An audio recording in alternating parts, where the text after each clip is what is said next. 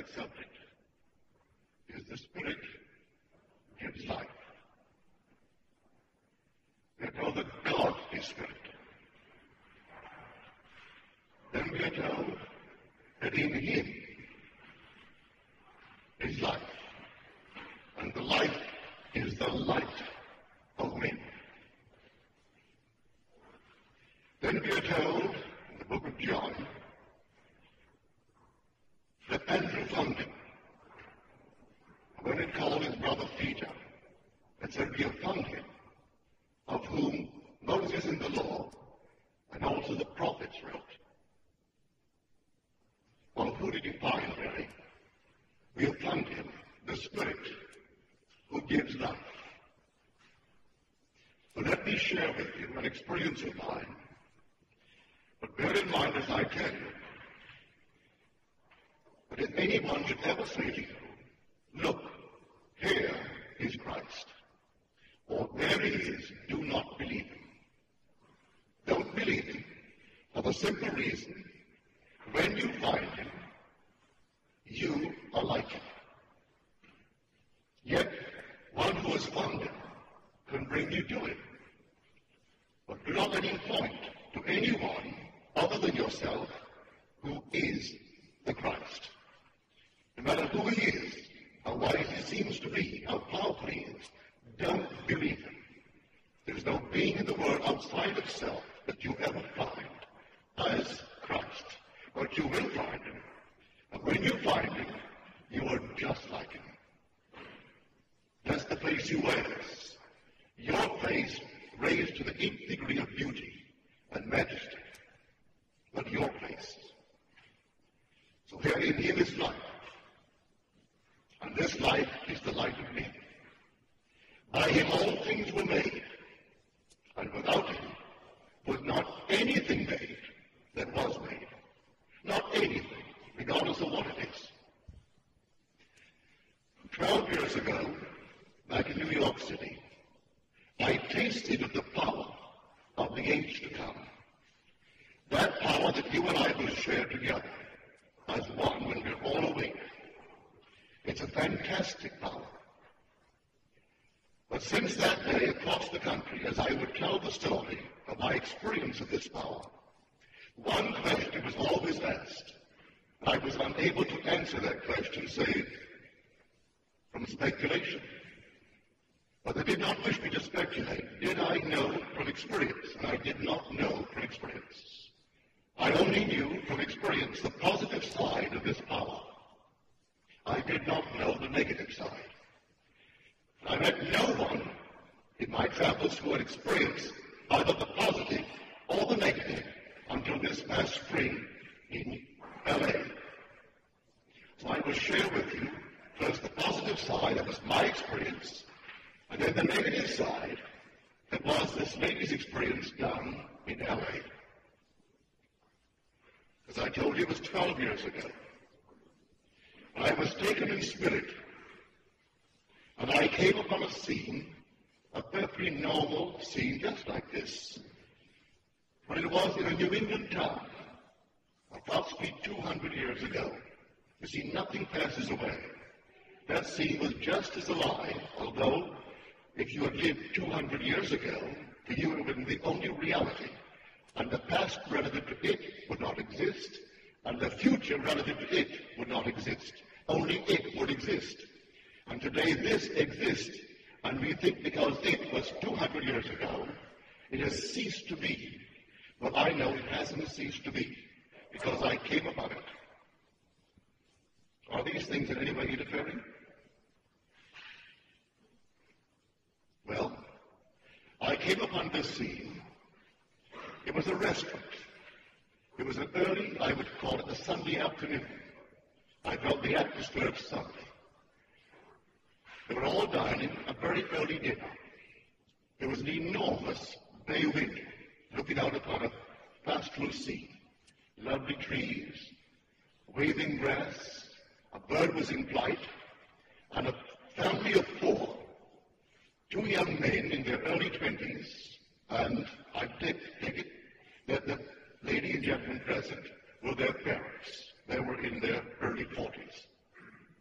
A waitress was walking towards the table with what I took to be a second course, because they were drinking soup. The young man of about 21 or 22 facing me had brought the spoon almost to his mouth, just about here. As I came in spirit into this place, I knew that if I could arrest within me an activity that I felt, that everything within my focus would freeze. No sooner did I know it than I tried it, and I stilled in me an activity that I felt. As I did so, everything froze. The diners dining, dined not. The young man couldn't move the spoon beyond where I had arrested him. The waitress walking walked not. The bird flying flew not. The little grass waving waved not. The leaves falling, which I could see before I arrested it, fell not. And everything froze as though I came into a museum, and these things were suspended by invisible threads. It seemed that way. Then I investigated. I went close and looked at these people, and they seemed to me dead. They seemed to be not alive. They could have been made of clay. Everything was frozen.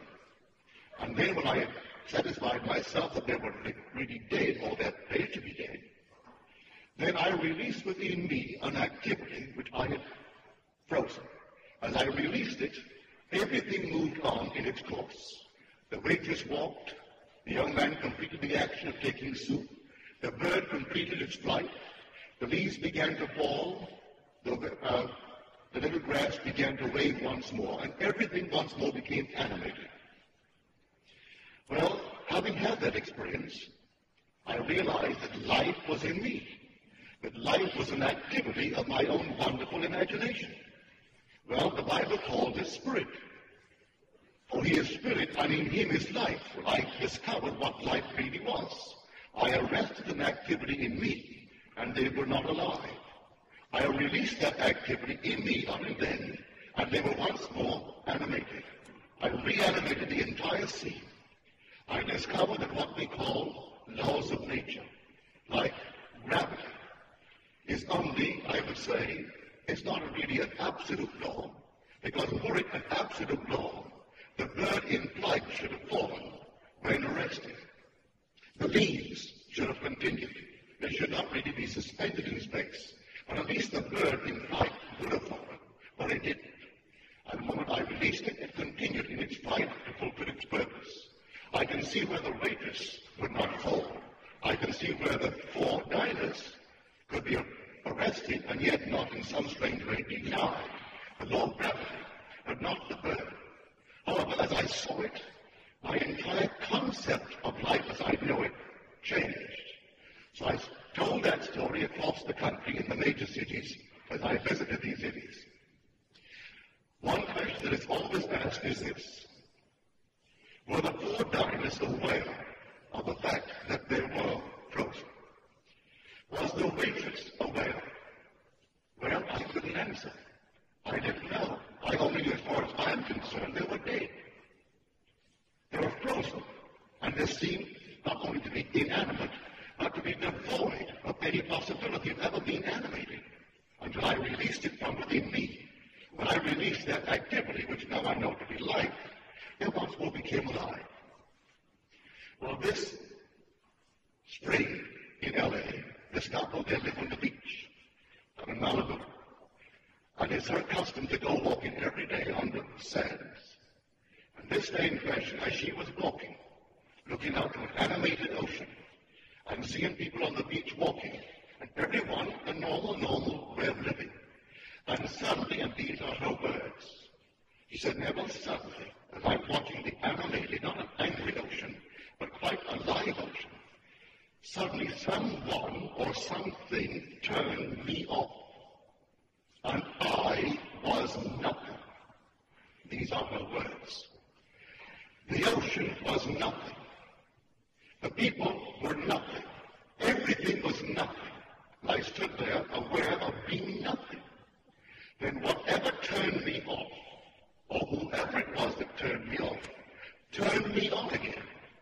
And then once more I became someone. And the ocean something. And everything round about me once more became animated and and something.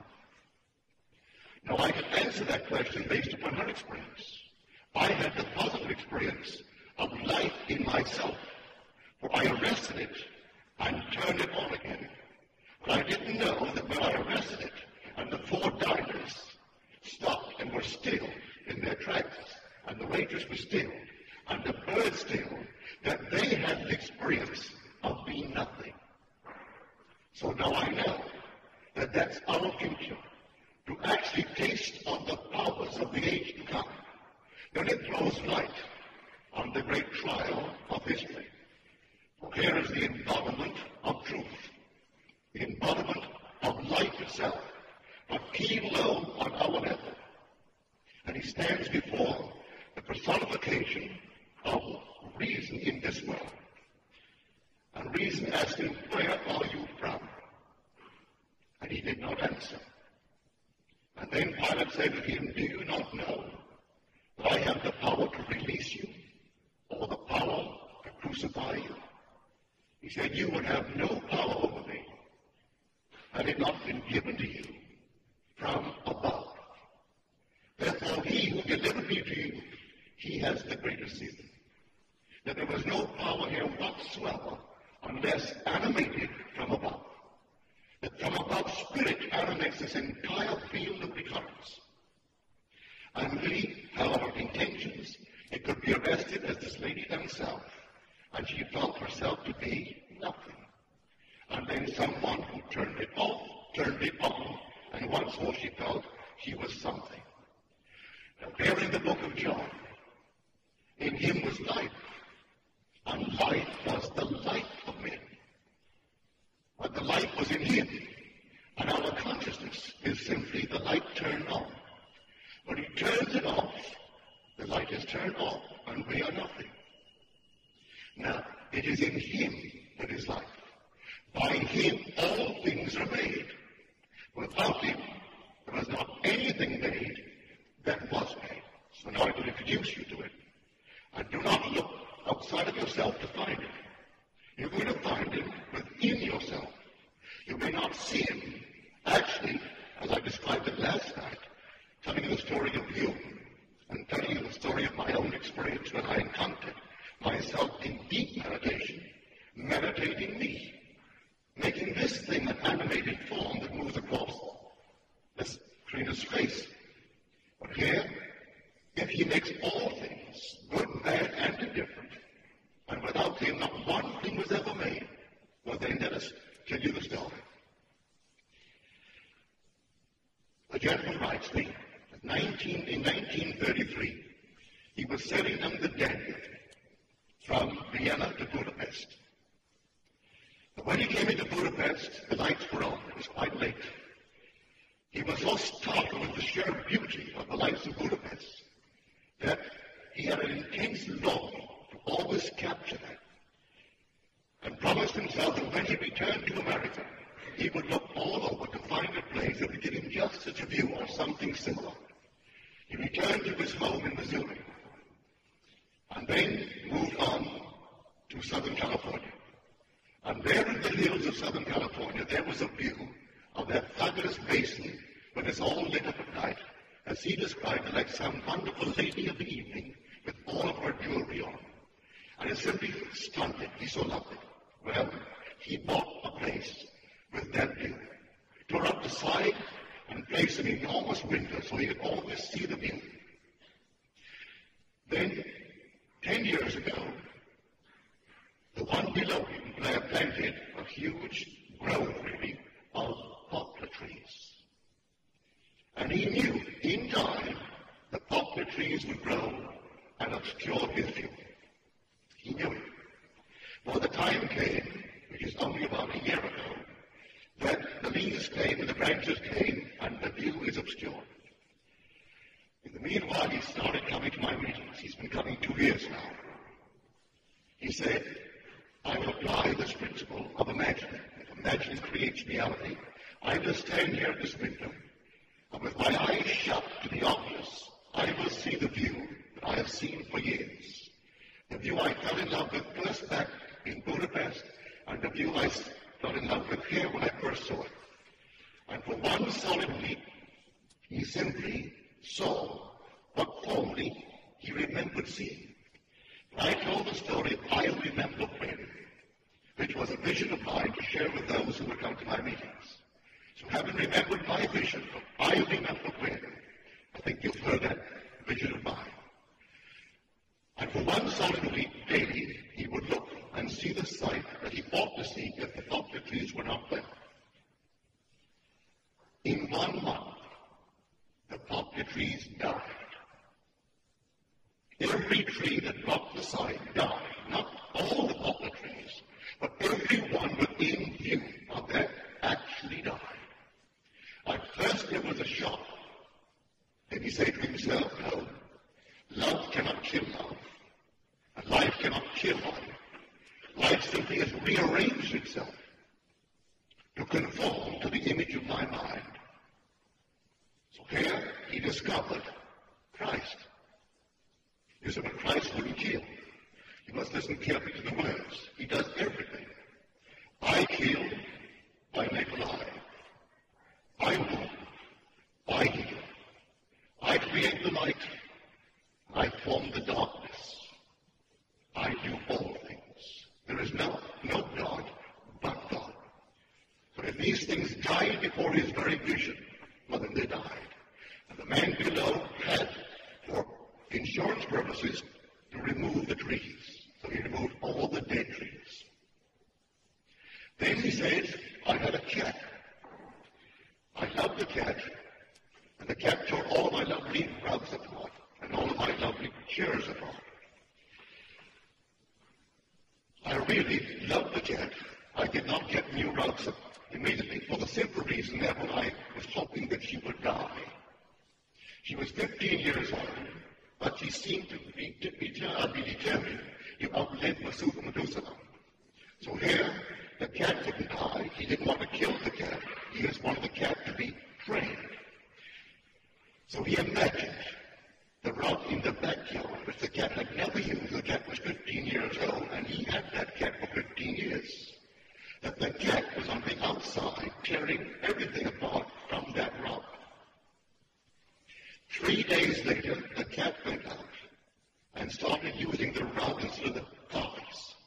Until the day she died, it never once came back and tore the rugs. But now he has found Christ. Because in him is life. He took life from the trees and rearranged them. Here was a cat performing a certain action for 15 years. What a habit formed. And in 3 days, that habit could be broken. And remained broken until she made her exit from this world. Well, a gentleman in the audience, when I told that story, it never occurred to him to try it until that moment when he heard the story. Well, he had a problem similar to the poplar trees, only they were not poplar trees. Seated at his dining room table, he used to feast upon a scene across a valley. And suddenly, the next door neighbor planted bamboo trees. The bamboos came and blocked off the entire site.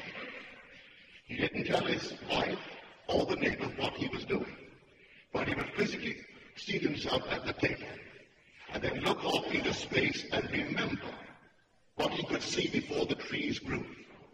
And he saw it clearly in his mind's eye, and for one solid week, that's what he did. And when he came home, beginning of the second week, his wife met him and said, do you know what has happened today?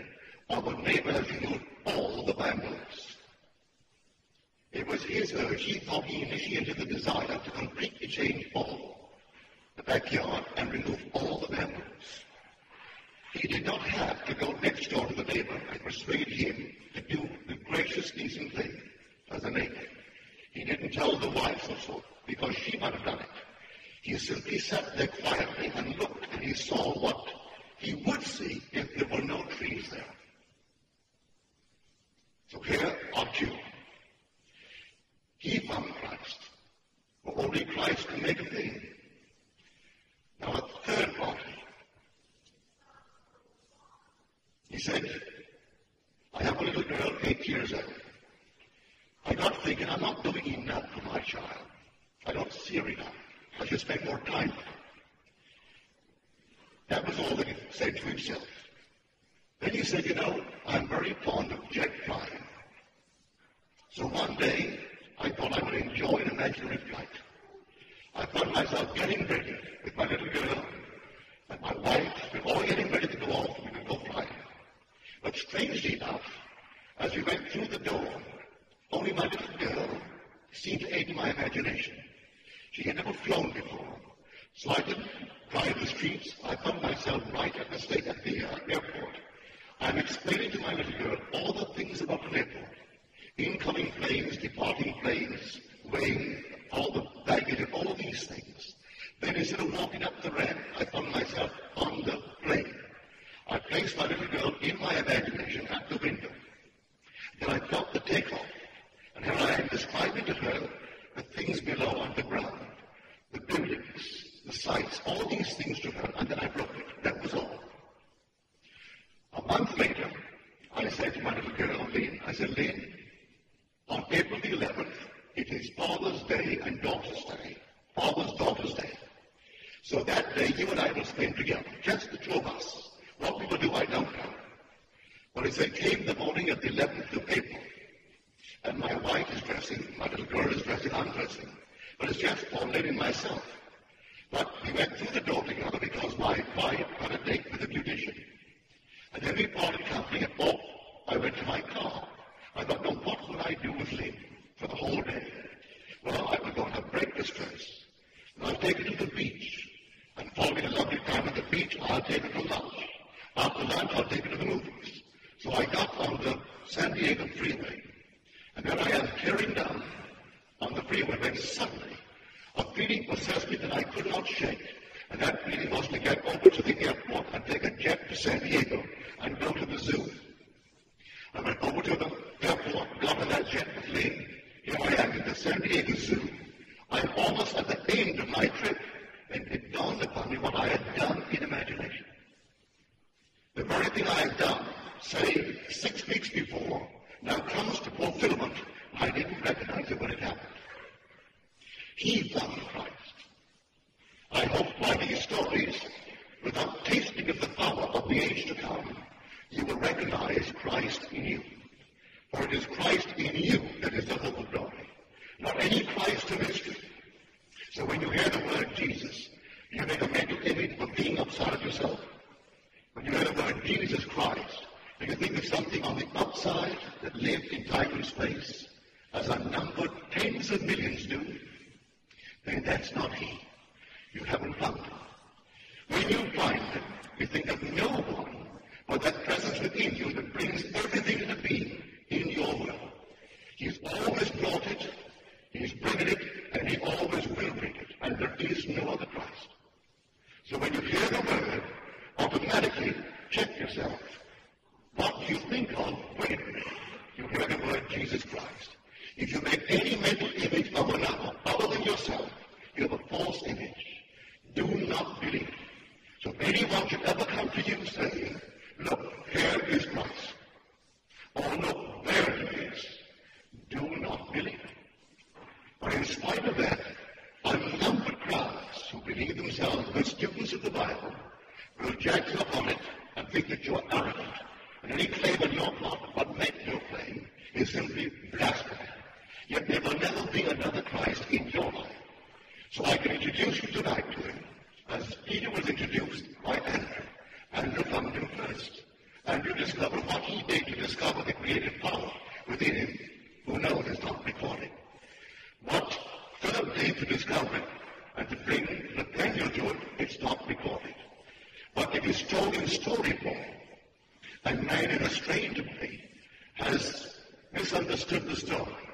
And now how he calls the grand parable history. It isn't history, it's divine history, where this thing really comes into being in us. As he comes in us, be tested. Come test yourself and see. Do you not realize that Jesus Christ is in thee? Unless, of course, you fail to meet the test. Well, these three met the test.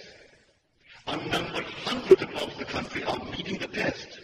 They may go back through habit and find, well, maybe some other comfort or some greater comfort in the believing of another.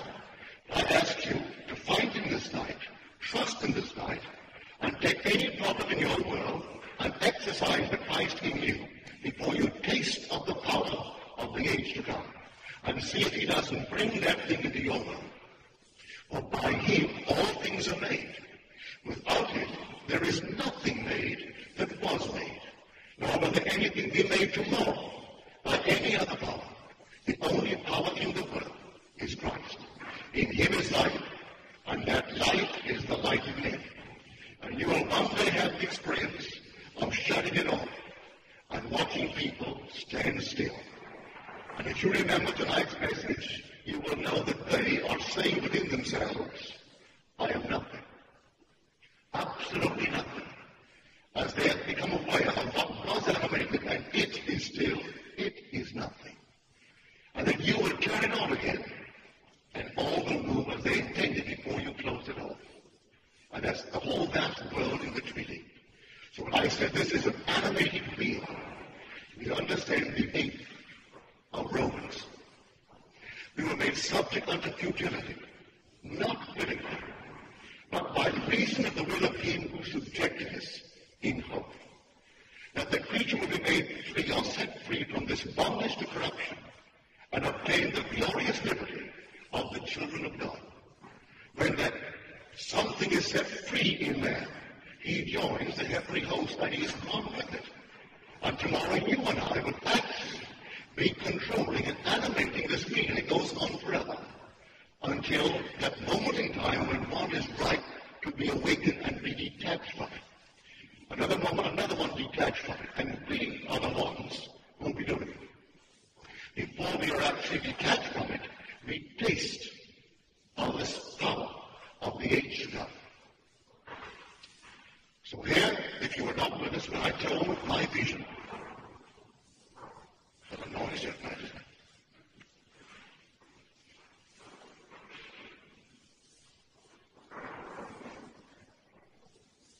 Bobby?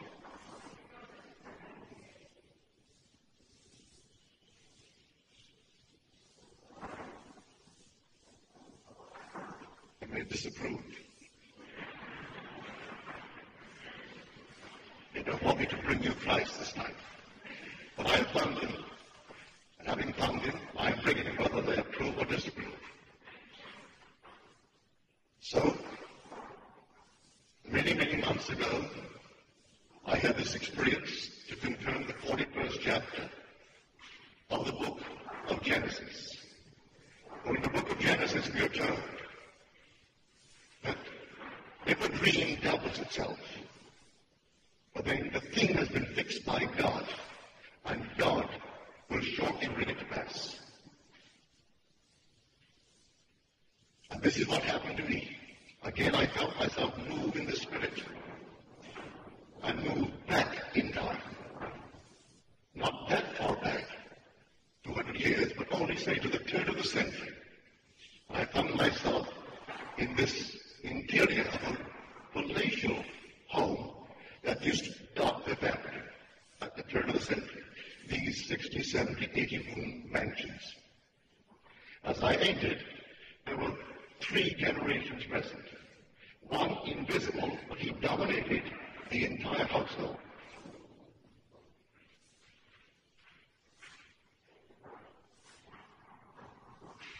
The 2 generations that were visible were discussing this invisible one who they referred to as grandfather. The grandfather had this system. He would stand on an empty lot. And while standing on an empty lot, he would say, and paint the most wonderful word picture as he said it, I remember when this was an empty lot. And then he would make the most fantastic word picture of his desire for that lot. And paint it so vividly that they all saw what he saw and produced in words. It was that concept of life that made a fortune for him. It was that fortune that the 2 generations were now enjoying. But they didn't know his secret. They only told it as a story. When I came back, the whole thing was so vividly impressed upon my mind that I wrote it out. Having written the whole thing out, I returned to bed. redreamed the entire dream, with one exception. In the second dream, as I entered the mansion, seeing the same people, I was grandfather. And I turned to the two generations present, and I would tell them, I remember when this was an empty lot. And then I painted the word rich of my desire for that lot. So I told that story to the audience in L.A. I told them wherever I go. For it means it is a true vision when the thing is done, as told in the 40th verse of Genesis. So the strength of that, many now are taking that system, as it were, by saying to someone or saying of someone, I remember when they were unemployed. If they are unemployed, but in their mind's eyes, I remember when he was unemployed. If I remember when he was, I am implying he is not now. I remember when he didn't make 10,000 a year. If I say I remember when he didn't make 10,000 a year, I am implying he makes in excess of 10,000 now. If I want to push it up, I can say I remember when he did not make 20,000 a year. That would imply his income is in excess of 20,000 a year. I remember when he was just a weakling. I am implying he is not a weakling any longer. So you can take this technique and apply it to anything in the world. I remember when she was madly in love with one that I disapproved of. I remember when I couldn't even raise the question because she would not listen to me. And her father and I disapproved completely, but after all, it was her love affair. And so, what could I do about it?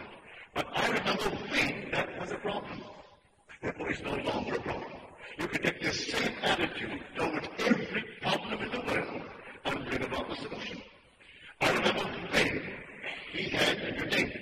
If I remember when he no longer has it. And you can do this with everything in the world. Now, this is something that I did not induce. Visions are things you do not sit down and induce at will. No power in the world can sit and induce a vision. A vision to me is truth unmodified by the conceptual mind. You don't rationalize it. You don't sit down and think about it. It just happens. And we are told in the book of Numbers, if there be a prophet among you, I the Lord will make myself known unto him in vision, and I will speak to him in a dream. For the Lord is not a liar. So he speaks with you in a dream, but then listen carefully. When the Lord repeats the dream, it's for a great purpose. He tells you that is now fixed, and go out and tell it. Tell it as though you have received it, and everyone heard it as you received it. For the thing is now fixed by God, and God will shortly bring it to pass. For since I started telling that, I can tell you the most wonderful stories, the most fantastic results that people apply. For they apply it in a simple way. They think of someone that they know, and mentally carry on a conversation with another. I remember when, relative to the other, I remember when he was terribly disturbed because of a certain problem. And look at it now. Well, that would imply he's no longer disturbed. And take any problem in the world, and then face it and remember when. And it's no longer that problem. So here, this man remembered when he could see across the valley 1 mile away, that wonderful landscape valley. And then the man next door has the courage to cut down all the bamboos. I remember when I saw Budapest. I remember when I could see the entire valley, this grand basin called Los Angeles, and see it so vividly at night when it's all lit up. I remember when, and the trees die. I remember when that cat used to tear up all the rugs in this place. He no longer tears any rug. It goes back into the backyard and uses a little mat for its purpose. And so you can take any problem in this world and feed it with this little technique, I remember when. Try it. When it works, you will find Christ Jesus. And who did it? You will say within yourself, I. And who is doing it now when you say, I remember when? I am. Well, that's his name. The word I am is Jesus. The word I am is Jehovah. Jehovah is Jesus. Jesus is Jehovah. It's one. God became as I am, that I may be as he is. God became as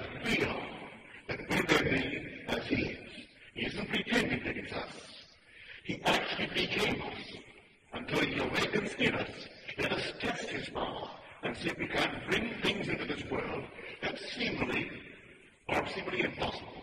Like 15-year habit of a cat, that's an impossible thing. And to have a habit of that nature of 15 years, broken in 3 days, without raising a finger to do it, is not an impossible thing. For with God, all things are possible.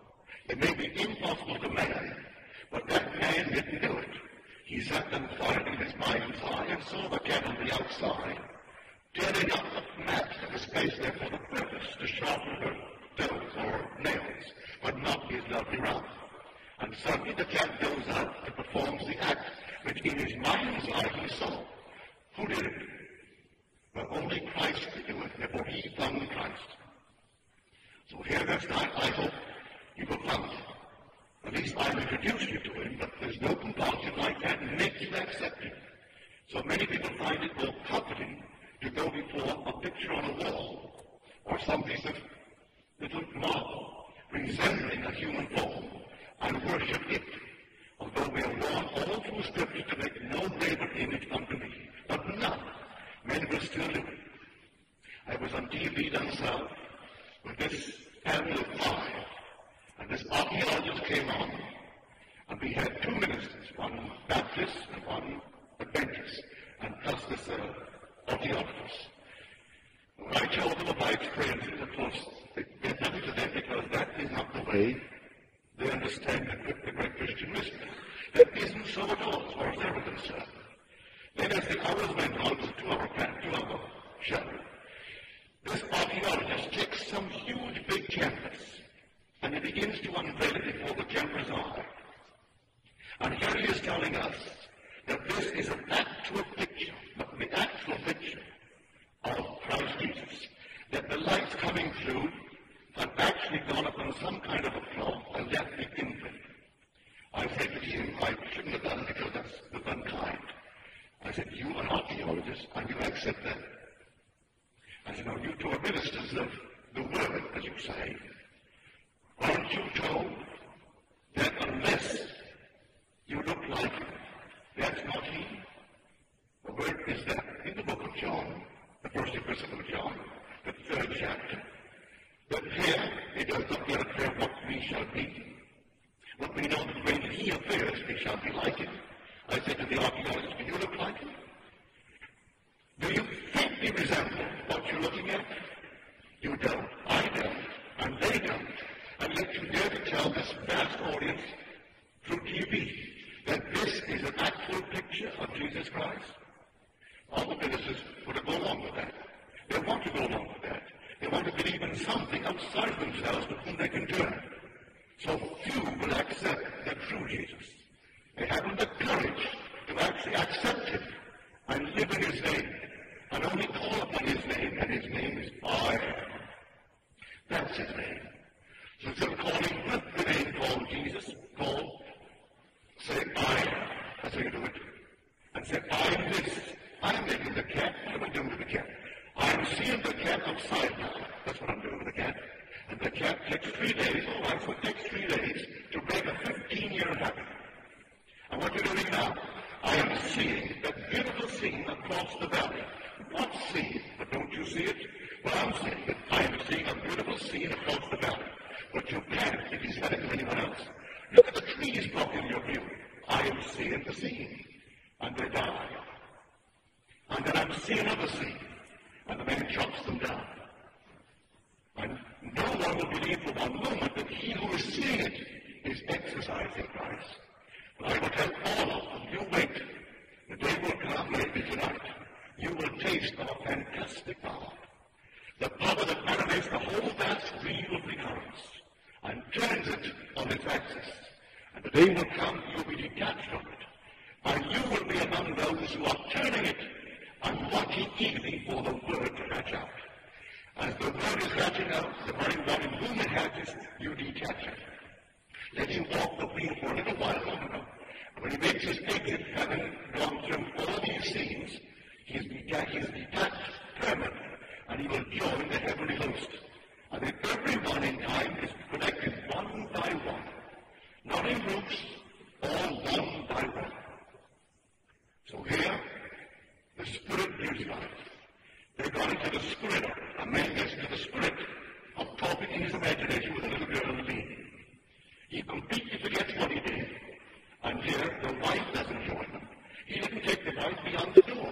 in his imagination. He only took his daughter because she was the one that really thrilled him, because she had never gone on a plane before. The wife had flown. That's no thrill to talk to her about a flight. But someone who hasn't flown, you want to comfort them. You want to protect them, make them at ease. And so he takes the little girl in his mind's eye and shows how things are weighed, and how things move up towards the departure, how planes are coming in and how they get on. And then when you get aboard, find a little girl, I'll put her next to the window and explain all the things below to her, to comfort her. That's what he did. And here he is at the zoo, almost at the end of the journey. It dawns on us what I did. I did this exactly 6 weeks ago. Again, we do not recognize our own harvest. But at least he knows today who Jesus Christ is. When I came back from Barbados last month, there was a letter waiting for me from this man. The most marvelous letter. He said, "Neville, you taught me how to use my imagination. Well, I had the biggest economic month in the month of July. I'm having a bigger August than I had July. And July was my biggest economic month since I have been in business. And the man is 40 years old. He said, but I had something far more startling than that. These things are essential in the world of Caesar. One must have money, and I must have it. I have a family. I have all the obligations that go with a family, and I've assumed these obligations, so I must meet them. And I'm doing remarkably well since I began to use my imagination. But I have 3 heavily mystical experiences that I wouldn't get all the money in the world if I had to give them up. Here at night, strangely enough, as I was going to bed, I began simply to contemplate the joy of having heard of Christ Jesus. And suddenly I felt myself moved into infinite space. I had no body. I was a center of consciousness with feeling, but no body. And the strangest, most fantastic wind is accompanying me as I am moving through infinite space.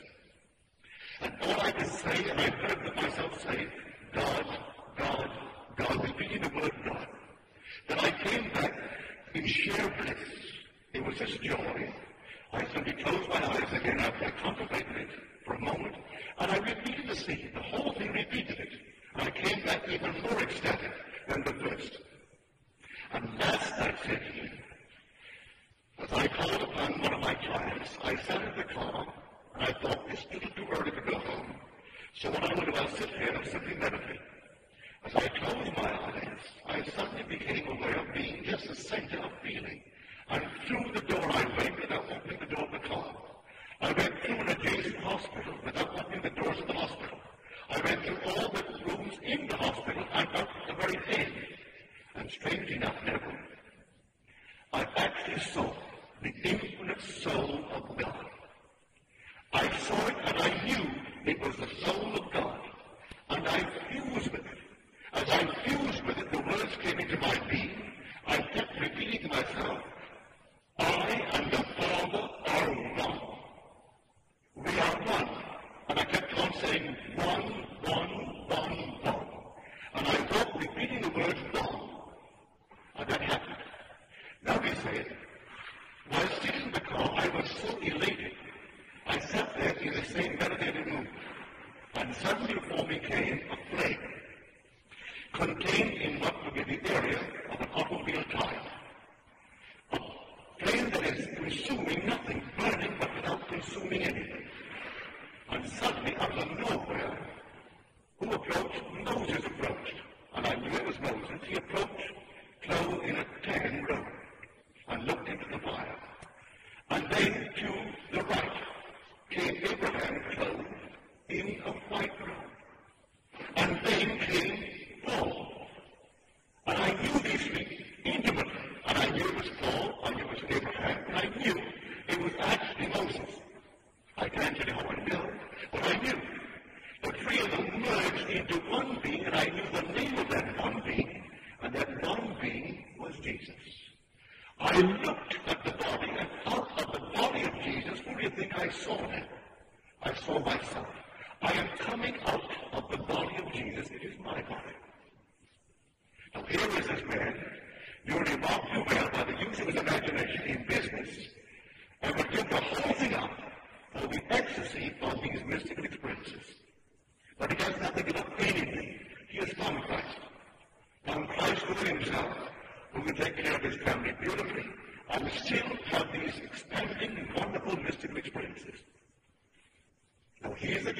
the father of a little girl did. So here all these things are taking place in our wonderful world as we go from coast to coast, telling the story of Christ Jesus, telling everyone who will listen who he is. He is housed in man as man's own wonderful human imagination. So when you say, I am, if you're in pain, it is Christ in pain. If you say, I am, if you're in love, it is Christ in love. If you say, I am, at the moment you're depressed, it's Christ who is depressed. Then go back and read the 53rd chapter of the book of Isaiah. The great suffering servant. He suffers in every man who suffers, and rejoices in every man who rejoices. And the day will come, he will rise in man, and man rises with him. And it's the man who is rising. He so completely gave himself to man. Only that man rises, not two. One rise, and it's you. No alteration in identity, no change in identity, but for all the sameness of person, a radical discontinuity of form. And the form is the form of God. Although you cannot see it with mortal eye, it's the form of God that will cover you when you are detached from this people. So tonight you take this technique, I remember when. I remember when, and they just put anything on it. If tonight you denied entrance to a certain club, and you would like to join a certain club, I remember when they wouldn't accept me. I remember when I was not a member. That will imply you are a member, if you so desire it. I remember when, and fantastic things can happen with that one simple little technique. I remember when, and put anything in this world upon it. That statement in itself came to me from the depths of my soul through vision. The story of grandfather, and the second experience of the same night, I was grandfather. And standing on an empty lot, I could say, I remember when this was an empty lot, and then paint my word picture form of my desire for that lot. And the lot came visibly before those to whom I spoke. So let us go into the silence now and use the technique, I remember when. Are there any questions, please? Yes, ma'am. Where do we come from? All things come from God. There is no other place, no origin outside of God. No origin outside of God.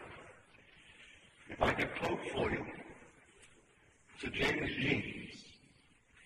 He said, looking at this fabulous universe, he was an astrophysicist, by the way.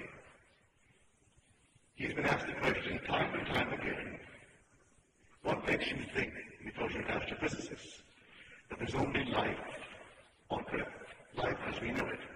I mean, biological life called man, earthly man. Because he maintained that after all of his studies, looking through the telescopes, using his mathematical concepts of life, that he couldn't find any part of the entire vast universe suited to house what we call man. But no place in the universe as an astrophysicist, and he is still to this day considered one of the truly great astrophysicists of all time. This is Sir James Jeans. And he wrote a little book called Man and the Stars. And the one who questioned his right to say that no place in God's fabulous world could house and cradle man but Earth, he said, having been a scientist all my life, let me now share with you my own experiences even under the microscope. I use the telescope to examine the heavens, but I use the microscope to examine the little minute things of life.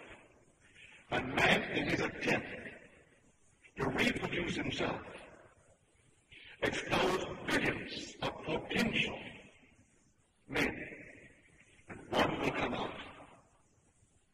This is God's explosion. And one could cradle his purpose, which is man. That's the tension. It came from God.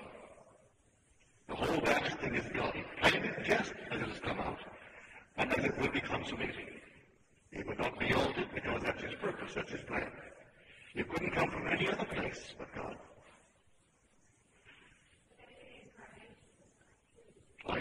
accept reincarnation. I don't.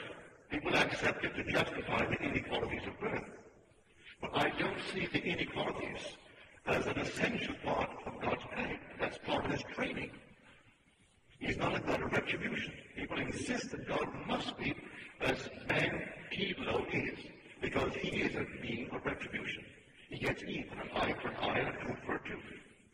But God is a God of love. And therefore, if he puts himself through the furnace, it's himself who goes through the furnace, that he may shape you right into his likeness. His purpose is to make man in his image. Well, if I took that piece of clay without the clay's consent, the clay can't question my right to shape it. And it may be hurting. Maybe be hurting as I put him on that wheel. And we are hurt on the wheel. But when we come up, we are God, endowed with life in ourselves. So I'm talking to you as the same clay that you are. I can tell you as I stand here, I have tasted of the power of the age to come. The promise that in him is life. As the Father has life in himself, so he has granted the Son also to have life in himself. So when I am designated Son of God by reason of my resurrection from the dead, as I am told in the book of Romans, well then I will have complete life in myself. Before the soul is complete, I have tasted of it. I know what it is to stop the wheel, release a section of it, and start it again. Well, that is our destiny, to have life in ourselves as our Father has life in himself.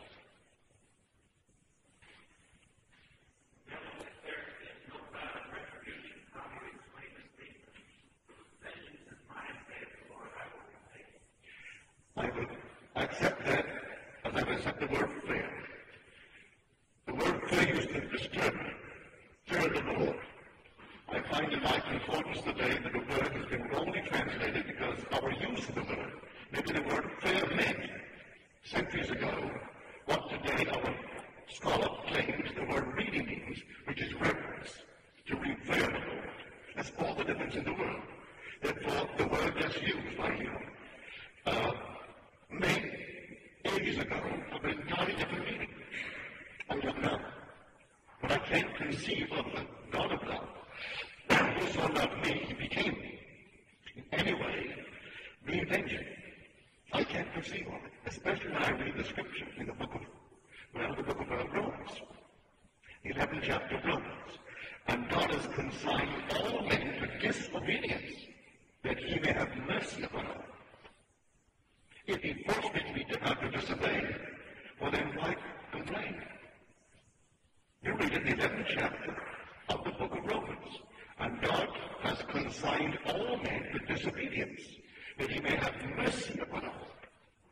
He's a God of mercy. If I didn't disobey with his prompting, I would never know the difference between right and wrong, good and evil. In other words, conscience would not be born. I could remain forever in a garden of innocence. But I must leave innocence and enter the world of experience. To enter the world of experience, I have to tumble from innocence through disobedience. And disobedience awoke within me conscience. Conscience must be awakened. You know, in the world in which we live, we didn't tumble from space. We tumbled in consciousness. And in this very world today, there are those walking with us who conscience hasn't been born. They have no knowledge of right and wrong, none whatsoever. In Little Barbados, where I was just a few months ago, my relative sat on the jury. A man is on trial for an obvious theft. He was caught with the goods. He had other goods in his home. He stole. On the jury, this boy is saying, I don't see anything wrong with that. A jury. So my nephew said, you see nothing wrong in the man stealing. That's against the law of the land. You were here because you promised when you took the oath that you would uphold the law of the land. And that's the law of the land. So I see nothing wrong in it. If I was hungry, I'd go next door and steal a chicken. I'd steal his corn. I'd steal anything. You call it stealing, I wouldn't call it stealing. It isn't yet born. And he held out against the 11th of a trial with the jury. And he would not bring in a unanimous verdict. So my nephew said to him, you know, I'll tell you a little bit of the law of the land now. You swore that you would actually come in here and sit with the rest of us, and with the knowledge of the law of the land, as explained to you by the judge before you came in, for he challenged the jury and explained to the jury what the law is. Now, I'm going to go back and tell him that you perjured yourself. You know what I mean? 6 months in jail for him, but then he's guilty. Can you imagine that? 1 second before, when his skin wouldn't be touched, the man wasn't guilty. Now that he is going to be heard, the man is guilty automatically. He hasn't yet eaten of the tree of knowledge of good and evil. And yet he's walking in the year 1964. That's why I said the field is closed. And we're all in it. And it makes no difference 1964 or the year 1000 or the year 20. What section of it doesn't mean that because you're living on the year 1964 that we know more of good and evil than those who lived in the year 1. So I know that my nephew had experience with this boy. I said, Paul, a man, a mature man, sitting on the jury, and he could not see where the man thought that all the goods in the world had done wrong. He has no consciousness of right and wrong. He has not yet eaten of the tree of knowledge of good and evil. And yet we have all eat of it. Every man must eat of it. That conscience may be born. When conscience is born, then the journey starts. And you start the whole vast journey. Many of us, as a dictator, has no conscience born as yet. And yet he's dictating about 200 million people. No conscience. There may be today a dictator in this world, maybe over 600 million people without conscience. Because a man's life means nothing. He rubs it out. He doesn't go beyond the grave. And he simply believes that this is it. And he rubs out millions of them. Stubbornly. He doesn't believe anything more than an animal life. Conscience is born. Whatever could be done with might, that was right in his lifetime. Nothing wrong about it. The only thing wrong in his mind's eye he was caught. So, time isn't going to do it. But the Father has plotted and planned everything just as it's coming out. And as it's going to be culminating. I don't know if you would want to comment on this, but how should we look at the problem of capital punishment? Capital punishment. As far as I'm concerned, not a thing is done. It's aided by it. As far as I'm concerned. I don't see how a person by being rubbed out is in any way helped, and the people left behind helped. I don't see it. I don't think that that has been proved. I don't think so. Many person who is now waiting a lifetime in jail would rather be dead.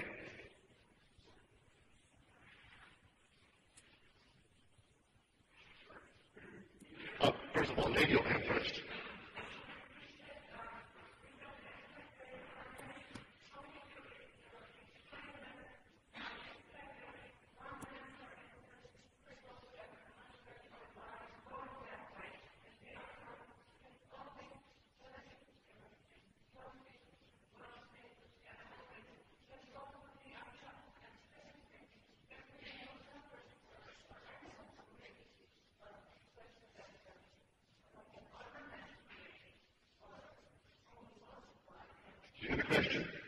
If I don't accept the incarnation, one who was born with a hunchback or deformed in any way would prove an unjust God.